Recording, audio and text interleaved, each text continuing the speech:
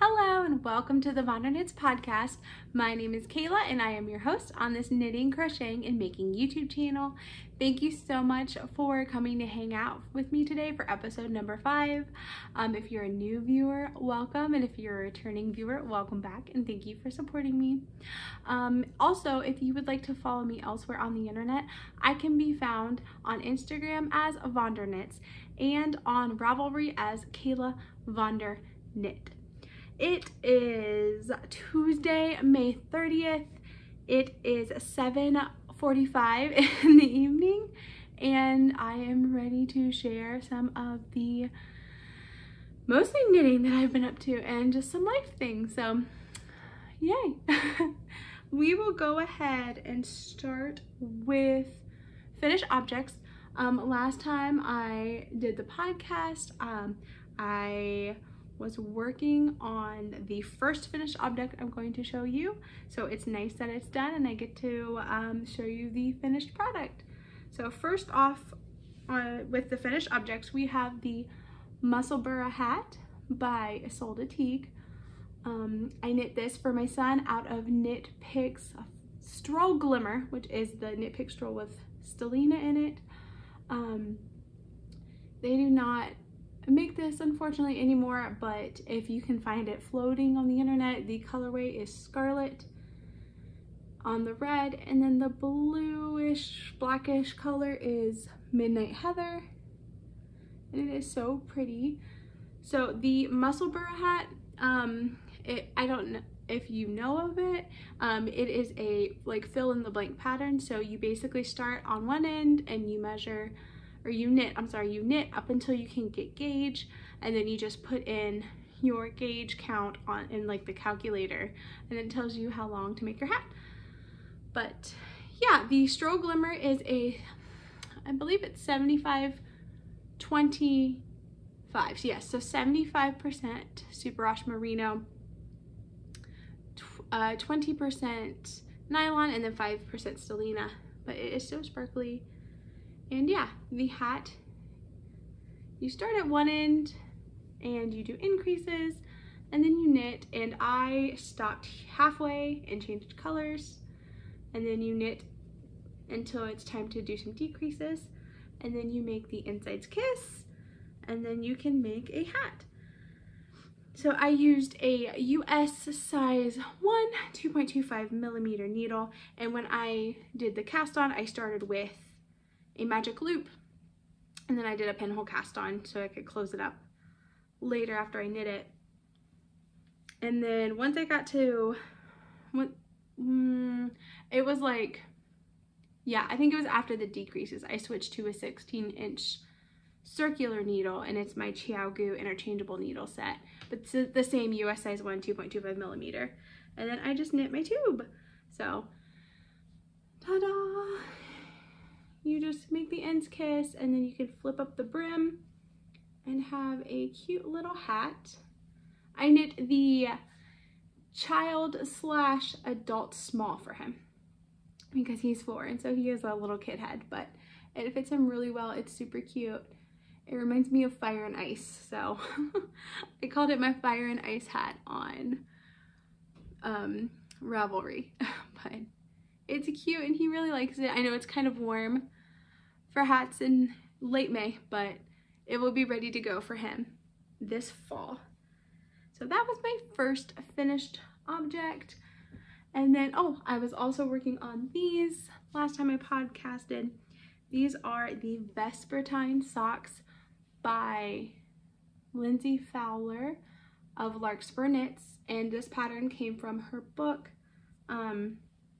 Salt and Timber, and I knit these out of Plies and Hellhounds yarn, the tweed base, which I believe is iron, and the colors are warmed caramel and then violet femme. So oh, that is true to color right there. And the purple and the brown, and then it's got the tweed flecks in it, and it feels a little bit more rustic, so it feels a little bit more toothy, but I think when I wash it, they'll kind of soften up a little bit. But they're so lovely. They're a nice tall sock. I knit these on a 9-inch circular, my Teague needles. US size 1, 2.25 millimeter. And yeah, it was a fun sock. I actually started these, I started these in March, and I got distracted by a sweater and a few other things, so it took me a while to finish them, but they are so lovely. And the patterning is fun. It's like a, kind of like a, what's that called? There's like a stretchier ribbed pattern, but then there's a tweed. That's what I wanted to say, like a tweed pattern here. So you can like, they're just really pretty. And I love these colors together. Originally, I bought the purple for myself, and then I bought the brown for my husband to make a pair of socks for him. But then I saw this pattern in the book, and I was like, the purple and the brown would be beautiful together, and I love them so much. So, hooray. Beautiful, lovely socks. I knit these for myself, and I did knit the 64 stitch size, which I think is a medium.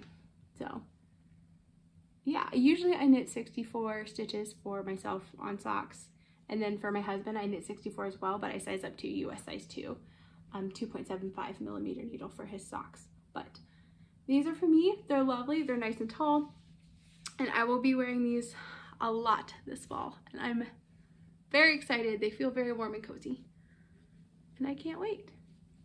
So moving on, let's see. Oh, I have a half finished object. So as of Friday, what day would that have been? The 25th? Yeah, I think that's Friday the 25th. Summer Sock Camp hosted by Kay of The Crazy Sock Lady has started.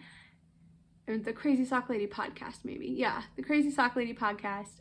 Kay of that has started her summer sock camp, which I always love to participate in. So I started a new pair of socks.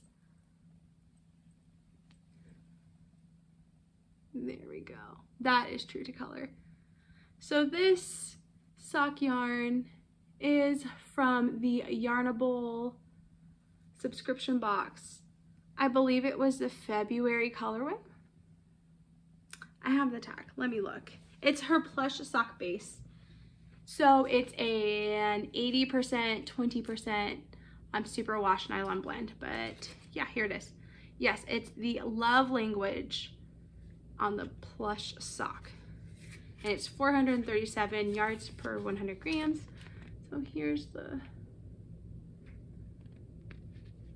tag.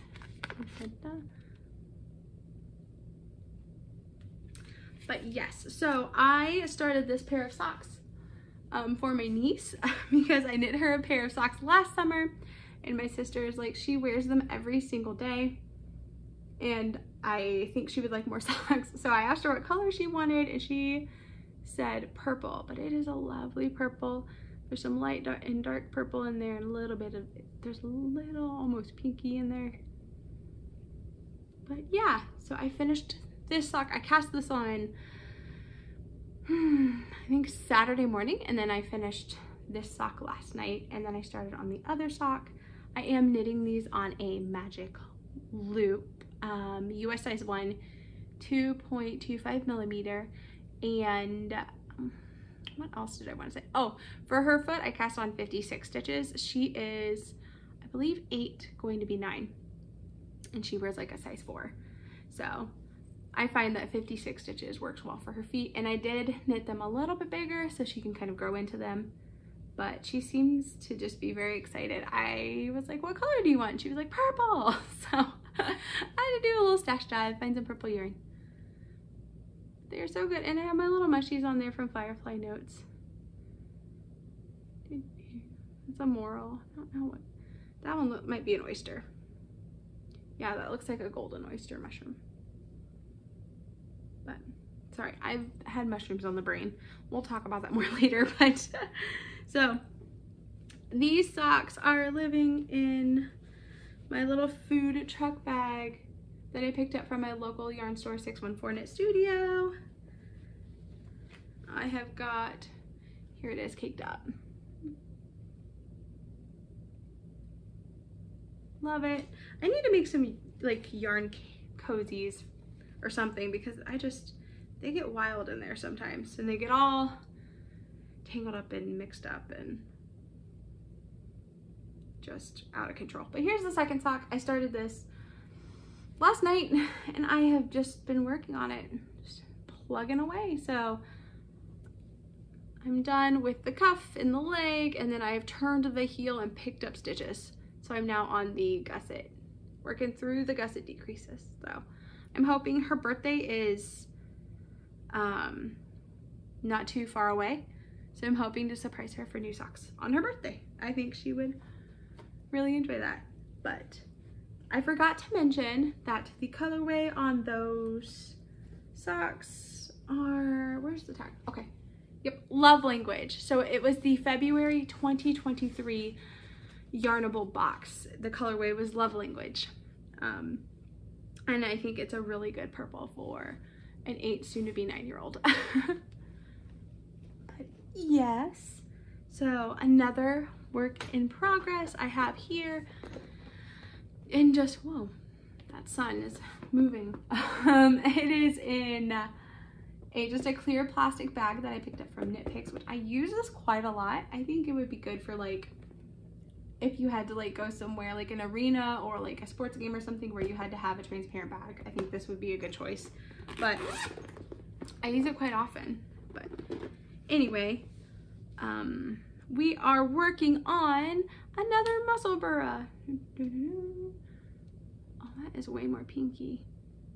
There we go, that's closer. That is true color there. So this is my second Musselburgh hat. I am knitting this for my daughter. It is Alpaca Cloud from Knitpicks, which I used in my flying foxtail shawl. I had, I think 2 hanks left over, 2 50-gram hanks.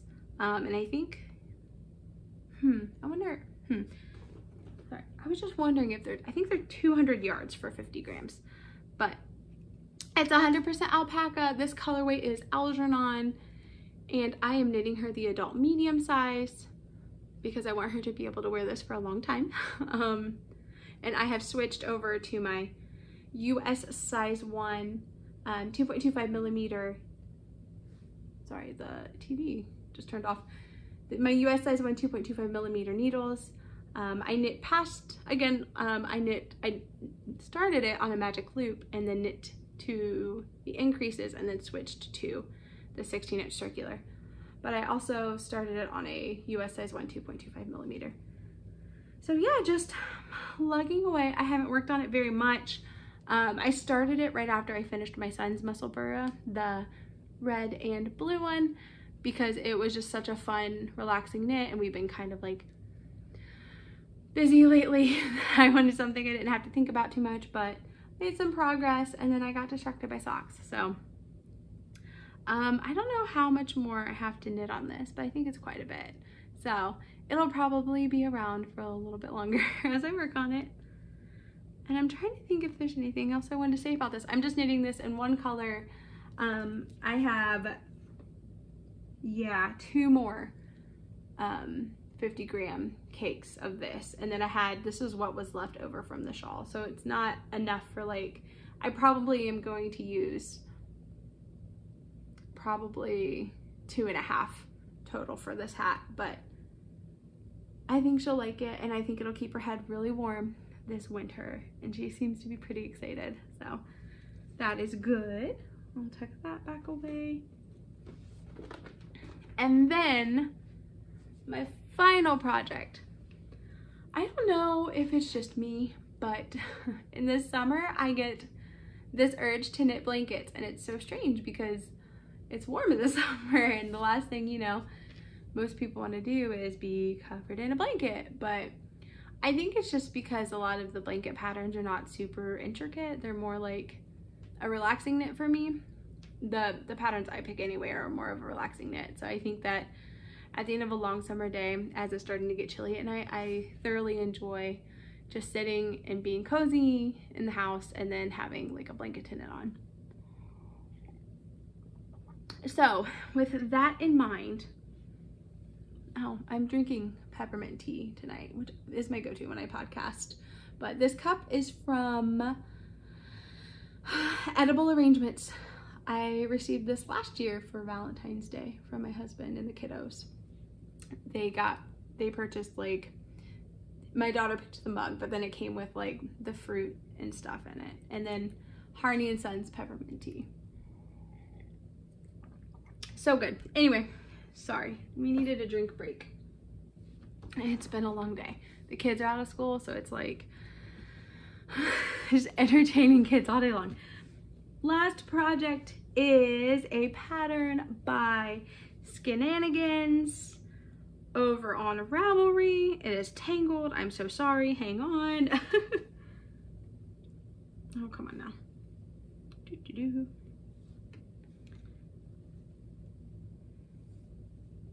It is the Northeasterly blanket, but it is a Scrappy Northeasterly. So I will start here.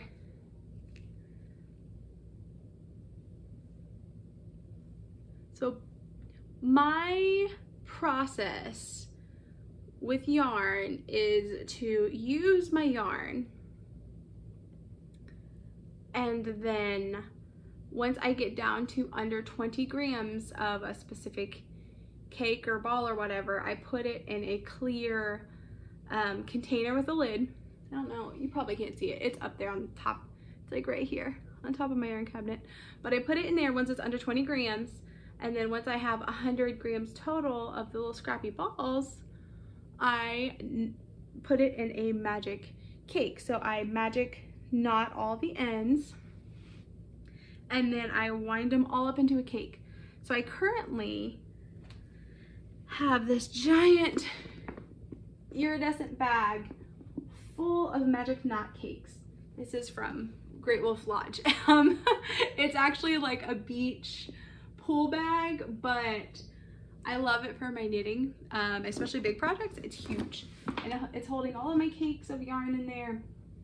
And if I like spill my tea, at least it's in like a waterproof-ish bag. But yeah, I have 1, 2, 3, 4, 5, 6, 7, 8, 9, 10.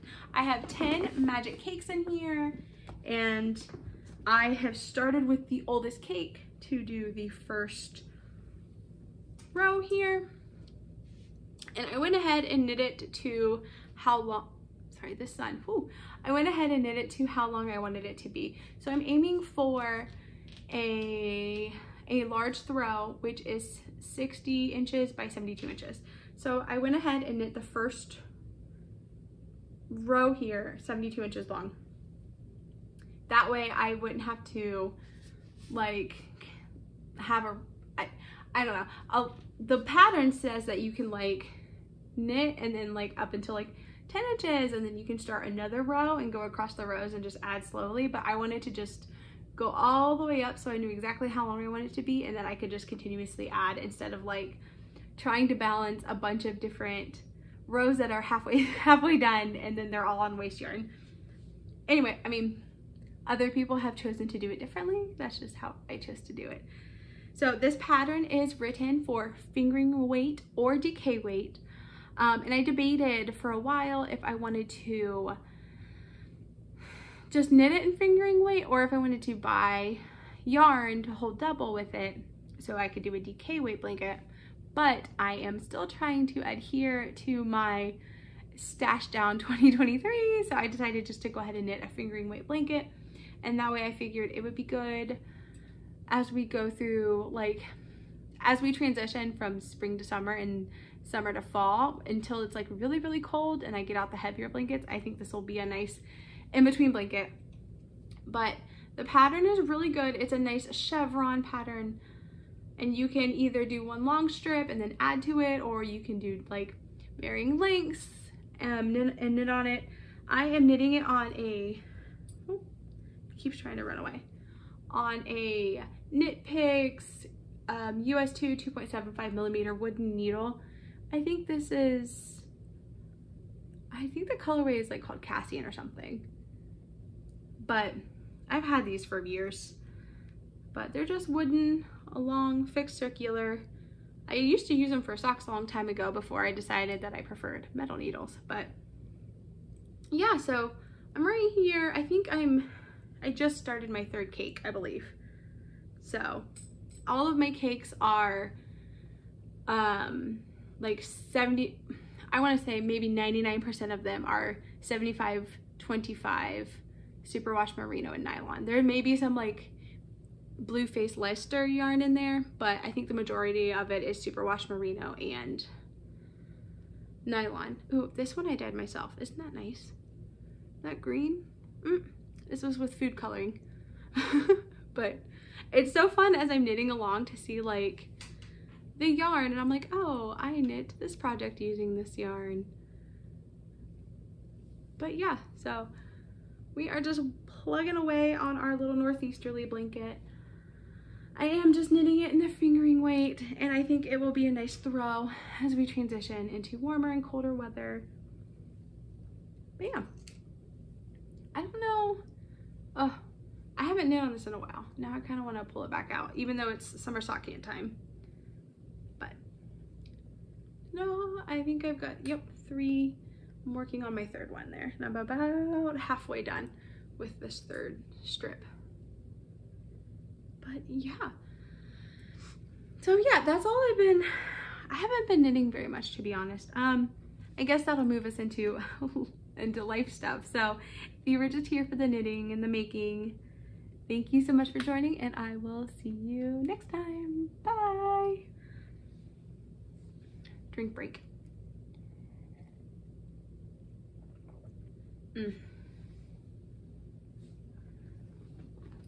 But yeah, so I finished hat, finished socks, then a half finished pair of socks, and then another hat for travel knitting, the blanket, and then I do have plans to cast on a few more pairs of socks, but I just haven't yet. I've been a monogamous knitter again for the most part. And I haven't been knitting very much. We've been just crazy busy. The kids are out of school, and my daughter is very much an active child. She likes to be doing something constantly. So we have been going to a lot of parks, doing lots of walks around the neighborhood, doing lots of building tents. We've been going on bike rides, so we're just trying to keep her busy. This last weekend, we had family in town. My husband's sister came in with her husband and their little girl, and we had so much fun. She's just growing so fast, so we took them to a park and then played around the house, and it's so wild to see how fast those kids grow. You forget, and then you see them and you're like, they got so big. But it was good. And then it was Memorial Day yesterday, so we went to visit some of my family, and it was just nice to see people we haven't seen in years because it's just pandemic times. So it was just good to hug my grandma again.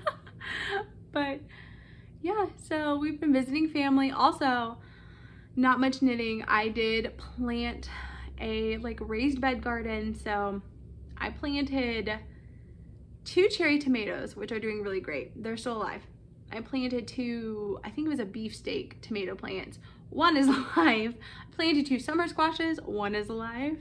And then I planted, was that it? Yeah. My daughter brought home some flowers for Mother's Day from school a few weeks ago. They were zinnias. So we've transplanted those, and those are doing okay. And then I planted kale and lettuce, and they have given me the hardest time. We started them inside in windowsill planters under the lights with warm conditions, and I watered them, and we got fungus growing on them, and then the lettuce just fell over. So we ended up like picking the microgreens and eating those in a salad one day, and I replanted them. And the minute I put all of the plants outside after the last frost, they are like thriving. I don't know if I was treating them too well, but the lettuce and kale looks insane. It's huge. I'm so excited that it's finally doing what it needed to do. that made me happy. I was very sad. I'm like, why can't I grow anything? And my husband's like, because you're YOLOing it. You need to like read a book or watch a video. I'm like, I probably should. Anyway. Oh, I also planted not planted mushrooms. What is the word? You're not really planting them. Inoculating mushrooms? That doesn't sound right. Anyway, I have 2.5 gallon food buckets that I drilled holes in, and then I sterilized. Yeah, I sterilized straw. I heated it up for an hour in boiling water, and then I let it dry overnight, and then I purchased some blue oyster mushroom green spawn. Sorry, they're mushrooms. Blue oyster mushroom green spawn. And I mixed it up with my straw. I packed the buckets, and then I stuck it in a closet for a week and a half, 2 weeks. 2 weeks. And then I noticed that pens were happening, which penning is where you could see the little mushrooms poking out of the holes I drilled in the buckets. So I then moved them from the closet that they were hidden in down to, we have a partially finished basement, and there's an egress window, which is the perfect place to grow them. Like, it's moist in there, but they get indirect light, and then they still get fresh air, but it's nice and cool because it's off the basement. So anyway, they're thriving. They're doubling every day at this point. They pinned, there was like the nodules that were starting to happen on Wednesday last week, and then the temperature dropped. So I put them out overnight on Wednesday, and Thursday they were outside because it was only in the 60s, which is good pinning conditions for blue oyster mushrooms. And then I left them out overnight on Wednesday, and on Thursday it warmed up again, so I brought them down to the egress window, and they've been doubling in size, and I just mist them like 2 times a day with some water, and they're just, I don't know what I'm gonna do with all the mushrooms because I did not anticipate all of it like flushing. So I'm gonna like put a call out to the neighborhood and be like, does anyone want blue oyster mushrooms that I grew in my window? You can have them. So I'm really excited. I did tell my husband that if I could not grow the mushrooms, I was going to give up on planting things because mushrooms grow everywhere. And I'm like, if I can't make them grow, I'm going to be sad. But they are doing great, and I'm very pleased. We've also just been busy. Like, we painted the foundation on our house, and we're doing some landscaping on our house, and just like some fixes that we've been putting off. Like right here, we accidentally scratched that when we bought this dresser when we moved into this house, and it scratched up the wall, so I need to just touch up some painting. We've just been putting like random things off. Our light over our porch broke, so we need to replace that. Just like minor repairs around the house that we've been putting off. We're gonna jump onto that and just finish up a few things. And yeah, we're just landscaping, Tears of the Kingdom came out, and it is amazing. And that's where most of my like free time is going. So before I would knit or read, and now it's just Tears of the Kingdom. That's like all I want to do. I think on Mother's Day I played for 8 hours straight. Like, my daughter sat beside me and we just played, and she is a big Zelda fan, so she was excited. I'm excited. It is such a good game. Like, I have never been as excited for a game release as I was for that one, and it has delivered on everything I wanted. It is absolutely amazing. So it's so good. It's so good. I just can't stop playing. So a lot of my free time is going to Tears of the Kingdom. But yeah, that's just minor repair things around the house, lots of Tears of the Kingdom, a little bit of reading, some knitting, and then some gardening. I feel like I always start to like do more outside things when summer comes. We have more time, and then the weather's nice, so hiking is it's a lot easier to plan for because it's sometimes, you know, when you're in the woods, it's cold, so it's hard to be fully prepared in the spring and fall, but summer hiking is really nice. So we just try to get outdoors more, and I always start like a little garden in the summer. So I don't knit as much, but I do socks and blankets, and then I always participate in summer sock camp. So there will be lots of socks around this time, or the next few episodes. But yeah, I feel like I flew through that. Again, my name is Kayla, and if you wanted to find me elsewhere, I am over on Instagram at VonderKnits and on Ravelry as Kayla VonderKnit. I will try to link them in the description box. I forgot to last episode, so I'll do it this episode, and then I'll leave some extra notes. If there's any questions, please don't hesitate to ask. Yeah, so I'll keep video gaming, and I'll keep knitting and growing my mushrooms, and you know, be kind to yourself and take care of yourself and take care of each other.